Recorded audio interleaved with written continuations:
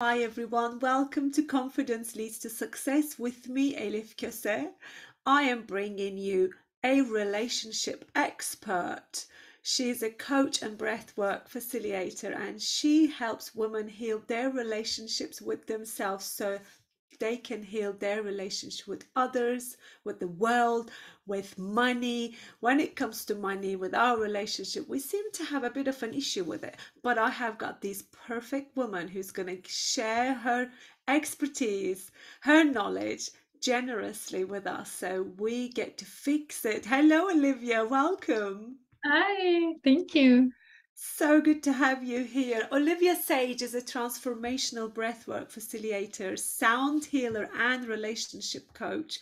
She combines her background in NLP and coaching with somatic healing practices to help people remove the root causes of stress, anxiety, self-sabotage, and fear, which we seem to all have it. Olivia, how do you do that? What's the secret? I think the secret is to get to know yourself and understand your own triggers, understand how you respond to things, and also a good understanding of your own nervous system, Mhm. knowing when to downregulate, knowing when to upregulate, really bringing yourself into balance and center. So, what do we use with that breath? There's many tools, and I always with my clients use many tools. I give them different things, and sometimes depends. I think the answer is just depends, right? But the breath is one of the most powerful ones. I really Our breath is, it's the bridge to our subconscious mind. It's bridge to our it's a mirror of our nervous system, so we can use the breath to understand what's happening in the body at that moment. And if you're breathing really shallow and like you're panicking and you're all over the place, like you understand, that shows you that you are really overstimulated and you need to like downregulate and come back to center and ground yourself. And you can use the breath to do that too, right? So Of you can use it course. two ways. And there are things that I think that, a lot of people understand when they read books and watch a YouTube video, this and that, but it's important to, for me, also the embodiment practices, like really bringing it to your body with movement and Mhm. expression with your voice, so that, the things that you learn or you hear, people know things, but it's the point is to apply, to embody in your day-to-day life. I So love it. embodiment is also like an important tool that I use. Well, my question comes to it then how did you find yourself in these industry? What made you start this business? What made you really focus on that, the importance of it? Because I truly agree with you. It is really important to have that healed relationship with ourselves. What brought you to here? Failed relationships and a divorce. Ladies, I think we've got two in the room. Literally, like yeah, I realized after I have an 8-year-old and divorced with his dad. It's been 3 years and like 5 years since I broke up with him. But like the people that trigger you the most are your best teachers, right? Mm. So it was a very tough marriage relationship, really pushing me to the edge, and to the point where I was almost like losing my sense of self, and I was acting and talking like a different person. I picked up so many like toxic things, like I just didn't know. Like I developed a lot of like defense mechanisms to be able to protect myself, my heart. And I just realized, I learned it the hard way, that you cannot change the other person. I Mm. started doing some self-development. Like Teal Swan was one of the first people I started following and listening. So I started my yoga teachers training, but not just as a physical practice. When you're doing the training to become a teacher, you also dive deep into the ancient texts. And my background is in English language and literature, my college degree. So I was like really fascinated by these like yoga sutras of Patanjali, Mhm. like the 8 limbs of yoga, like unhurting and truthfulness, like all these values, and it made me like reassess everything, my whole life, my whole values. And I realized that this person, yes, this is a horrible relationship, was mirroring to me what I need to heal. It's not about the person in my life, it was about me. And what I Love that. brought with me from my childhood, from my background, what I was bringing into the relationship, what I was bringing to my own life. So it was very, very painful. But at the same time, I had to reframe it and understand, okay, he's just showing me what is all the parts that I was rejecting or I was not accepting. There was a lot of like fragmentation, and I had to go through my whole healing journey. And I realized as I went through the journey, I started getting new tools, like I had yoga, and then I started doing sound healing, and I started teaching pranayama, using the breath. And as I went through, and then I did EFT certification. So, as I went through my journey, I used tools. And then I was like, okay, I'm getting somewhere and it's working. And I was like, wow, I changed my whole life. I was very stuck in this marriage, very unhappy. And from outside, it looked like I had everything that I'm supposed to be happy with. I got married. It was good for the books. It was good for the textbook, but in reality... Exactly. I checked all the boxes from outside. I had a master's degree, the ring, the car, I moved to Miami, the apartment, like everything. But I just felt so empty, and that was like my dark night of the soul. And that was around 6-7 years ago. And everything I used worked. I changed my whole life, and people started coming to me asking for advice with a lot of things. And I was like, I think so I found my purpose through this, basically, right? I love that. You just turned your mess into your medicine to help others. Oh, I love the way you put it. But it is true. I mean, I love because a lot of people I know, and someone who has been divorced myself, I know sometimes as you're going through it, you feel like you're in it and you will never get out of it. And I love that you found the courage in yourself and confidence in yourself to actually go within to find a solution rather than sit there and blame others. And that change, that transformation, when it becomes from within, that's when it's very transformational. And I bow you for that. Bravo. It's amazing. Years of each other, you went through your own journey, and be able to see that, recognize that, I'm sure you have it in you too. So I want So I want you to talk about a bit more of the embodiment. I hear this word a lot, the embodiment of could you open that up a bit? What does that exactly mean? What do you mean when you say that you become the embodiment of blah, blah, blah? What does that mean?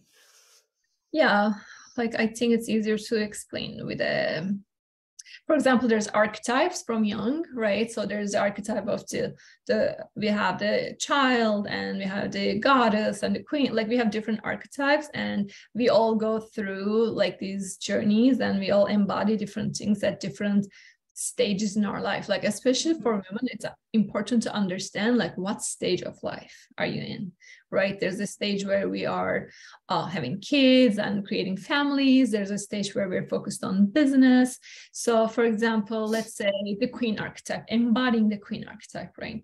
That's where I am right now. I feel like this is where I am stepping forward to.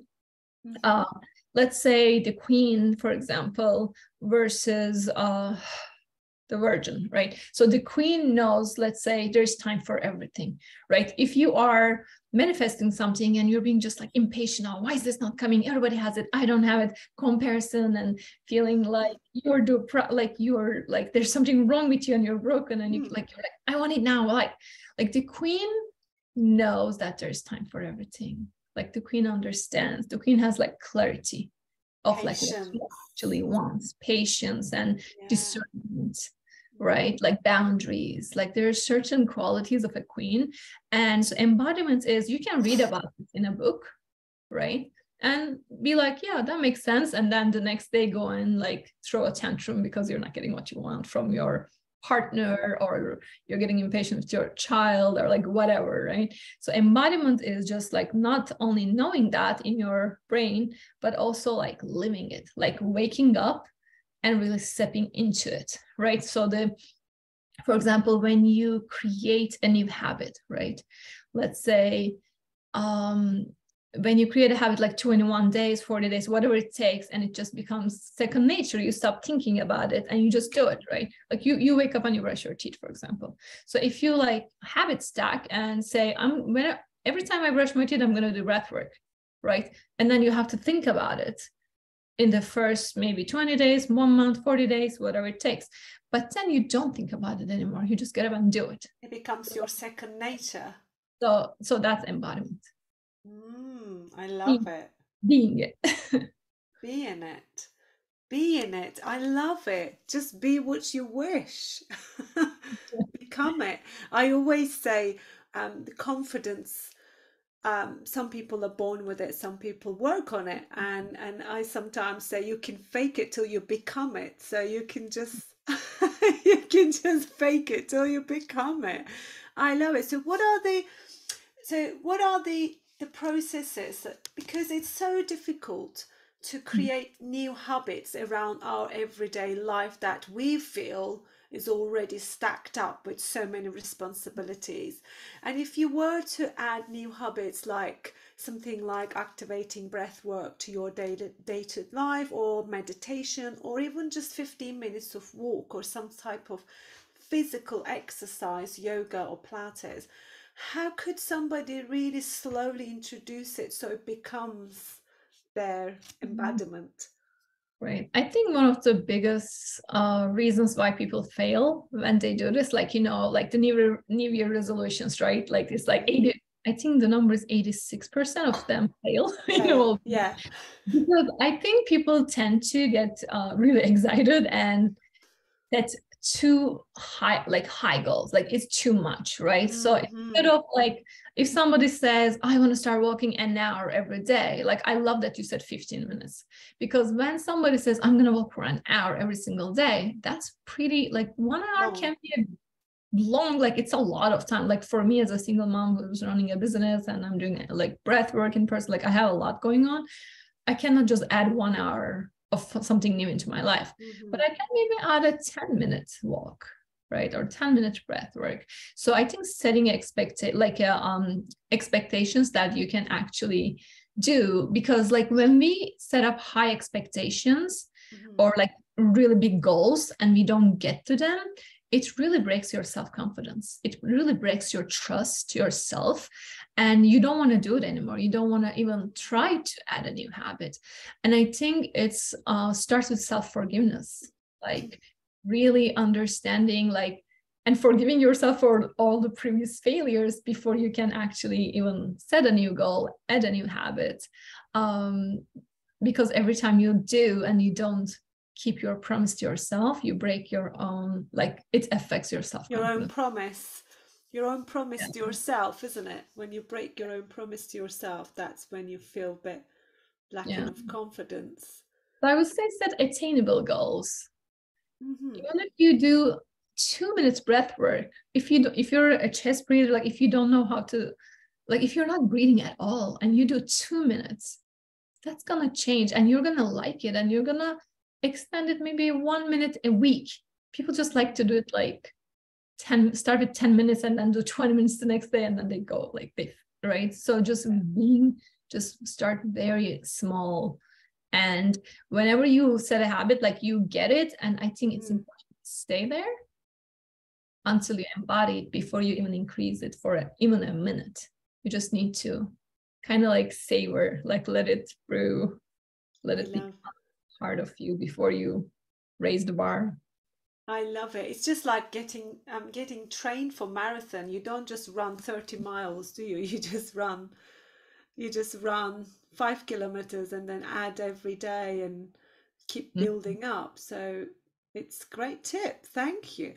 Well, I'm going to go back to relationships because I know so many people are dealing with issues in their relationships.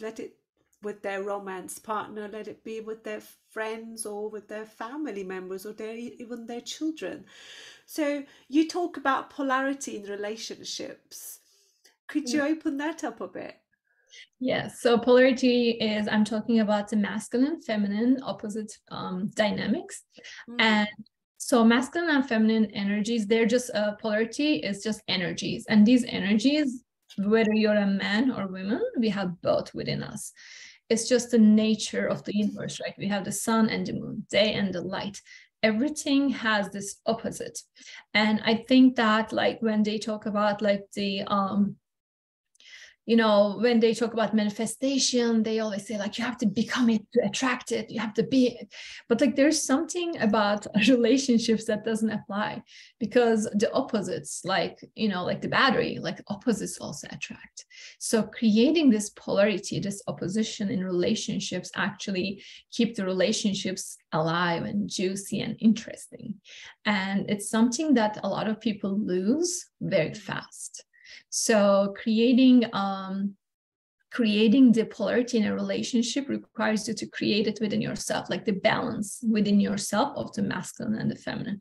So for example, when I'm working, I'm setting goals and I'm creating schedules, and when I'm working on my business, I have to kind of tap into my masculine, right?